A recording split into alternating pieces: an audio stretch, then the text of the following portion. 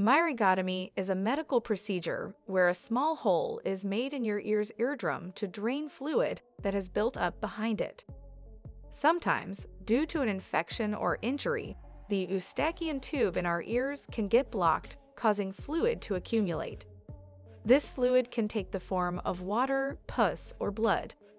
When this fluid builds up, it puts pressure on the eardrum, also known as the tympanic membrane, disrupting the balance.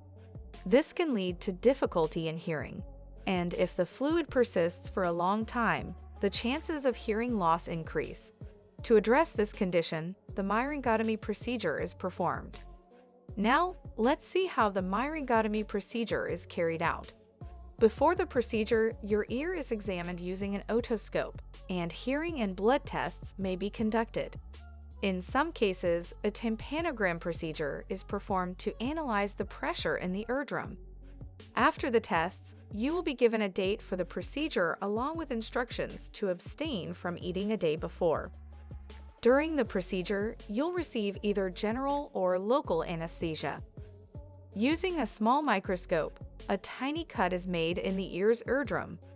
If the fluid is watery, it usually drains out on its own after the cut. However, if the fluid is thick, it is suctioned out using a tube. The myringotomy procedure takes about 15 to 20 minutes.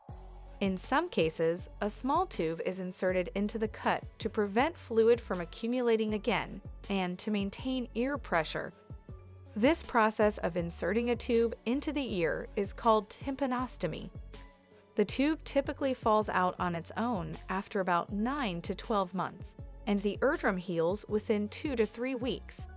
After myringotomy, antibiotic drops are given for a few days to prevent infection. Additionally, mild pain or discomfort in the ear for 2 to 3 days is a common symptom after the procedure. That's all for today. We'll see you in our next video. Until then, thank you for watching.